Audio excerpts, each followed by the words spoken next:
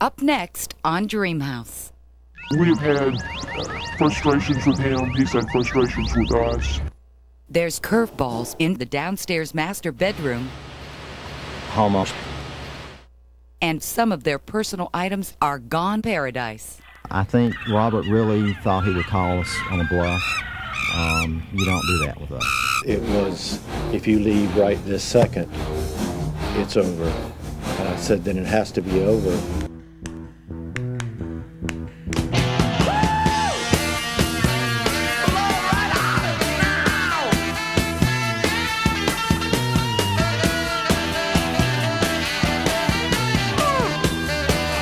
Welcome to Dream House. Hi, I'm Jackie Lyons. It's been 15 months since the Smiths broke ground on their 4-bedroom, 5.5-bath house here in Buford, South Carolina. And completing construction has become a top priority for the family. While they continue to live in their hometown of Douglasville, Georgia, nearly 5 hours away, Larry and Cheryl are spending as much time as possible at the building site. We're paying you to do these kinds of things for us. Recent confrontations with their builder, Robert Long, have emphasized once again the need for more involvement and one-on-one communication. One of the things we hope to do when we're here today and tomorrow is to sit down with Robert and go over the schedule that he's laid out and see where we can save some time, where we can overlap some things that can be overlapped so we can bring in the completion date. They thought that you could make a schedule, write it down, and stick right to it. Even though Larry's extra customizing jobs are often the source of Robert's delays, Cheryl pushes to wrap up interior work on the upstairs within the next 2 weeks. That we've got to start moving some things in at that time frame.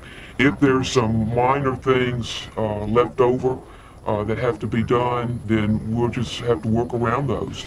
Finishing the second-floor bedroom means Buford. And also imitation bedroom paradise. Well, the objective for us moving upstairs is to have a place to sleep, so we don't have to make these horrendous day trips. Right. We got up at 4 this morning and we're here, but my brain is not working too good at the moment. But it will allow us to come and stay 2-3 days, whatever we need to, here in the house, be here to have a full productive day on site. And having Larry on site to finalize trim details is Cheryl's best hope for completing work without further delay.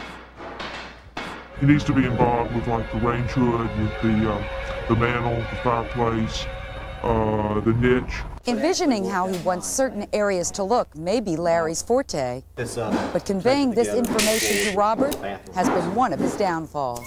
It's somewhere between Larry's imagination and Robert's imagination as to how it's going to be done, but you know, it hasn't been finalized and put down on paper. I purposely didn't reveal all of the details and the things that would be going on in the house early on. As the house progresses and as things are needed on the site, we will start making some detailed plans.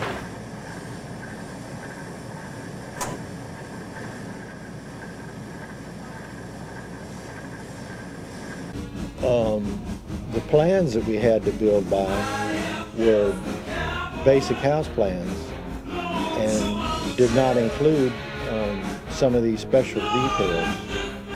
With the house well into its second year of construction and still months behind schedule, both Larry and Cheryl want the house.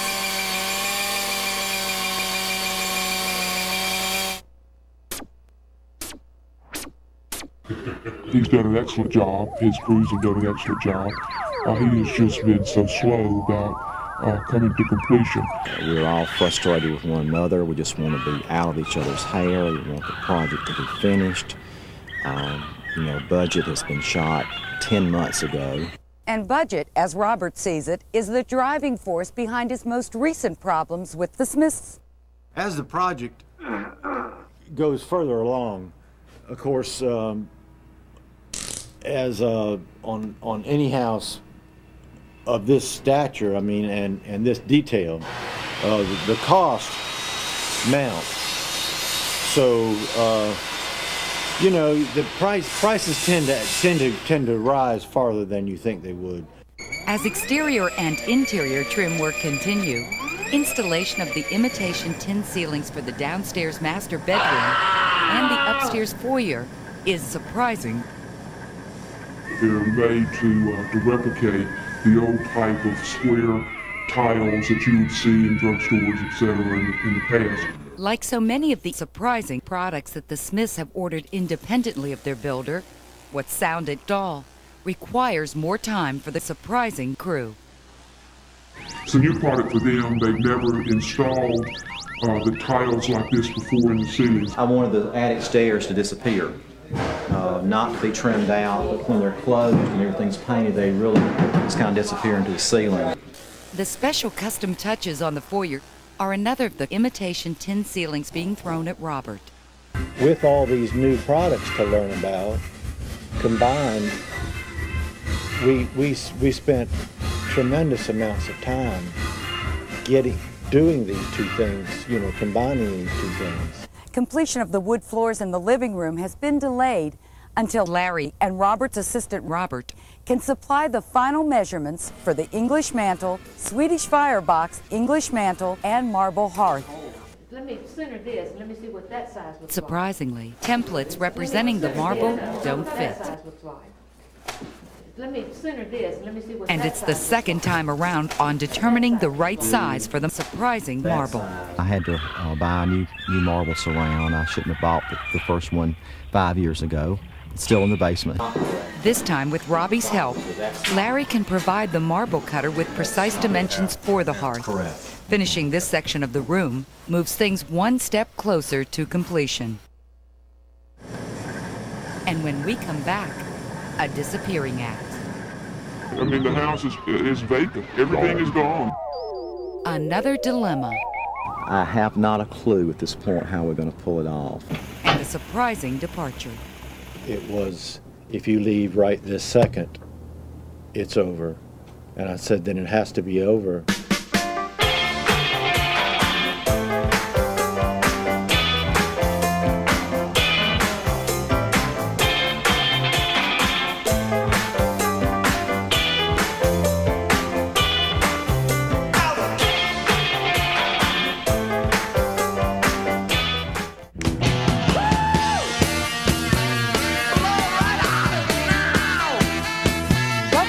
Dream house.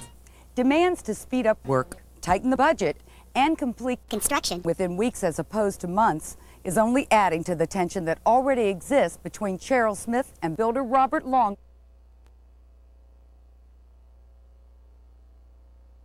Spending less time at the building site and relying heavily on his assistant to coordinate with the Smiths. I was steadily on this project month after month after month, while having two other houses that were getting almost no attention. He was wanting to do things more in a serial fashion, as opposed to overlapping some things that you can overlap.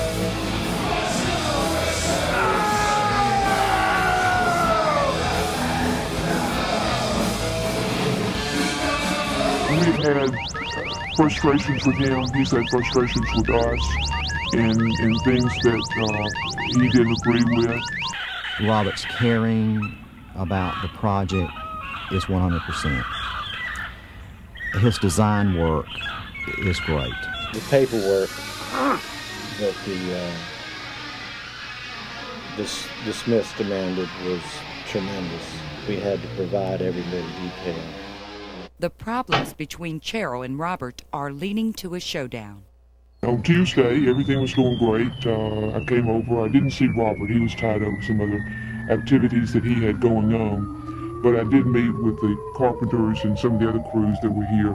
But the confrontation comes sooner than anyone expects. And then on Wednesday morning when I got here, all of Robert's crews and his subs were packing up and leaving the job site. They were not packing up to leave for the afternoon. You don't take your trash cans, and you don't take all your ladders, and you don't take your your lights and everything like that to be gone just for an afternoon. And in the interim, Cheryl has been surprising Robert. And he said, well, he had to have his people off the job site to go to work on another project. I had to start giving these other houses some attention. I mean, it was only fair. I'm not quite sure what pushed Robert to the point of making the decision to move the crews off. It came as a surprise in the fact that he did that. When I started pulling off to visit, just at least visit and show these other people that that I did have a crew and had a construction company, they couldn't understand that. They wanted me to stay to completion, stay right there, don't go anywhere else. I couldn't do that. Everything just kind of came to a head. Surprisingly, Larry and Cheryl now face one of their greatest dilemmas since construction began. If they hope to stay on schedule, what's their next move? I realized, there was no guarantee when he would be back. It could be a week, it could be a month, and we weren't going to sit around and just wait. I think Robert really thought he would call us on a bluff. You don't do that with us. If you're playing poker, you better have the winning hand, and he did not have the winning hand. If he left, he wasn't coming back. Surprisingly, there is one more attempt at resolution. I even offered to give it a second shot and come back the next morning and talk it over, and that wasn't good enough. Even that wasn't good enough. It was, if you leave right this second, it's over. And I said, then it has to be over. And so, builder Robert Long's involvement with the Smith's house comes to an abrupt and disappointing end. Now minus one builder and no crews, the Smiths are left with few places to turn for help. And coming up next on Dream House, there's a setback in Buford. Almost